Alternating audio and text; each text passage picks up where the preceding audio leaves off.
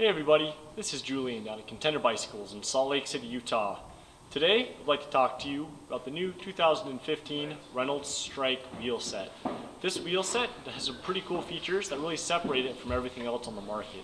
The first is going to be their tripwire design that they use here on the inside of the rim, which is basically a little lip that's designed to push the air away from the other side of the wheel in a crosswind situation, which helps the bike handle well even though you're running a very deep and aerodynamic rim. The second is the fact that these carbon clinchers from the gun are set up to go tubeless. A lot of rim manufacturers out there that make carbon rims don't recommend running anything tubeless.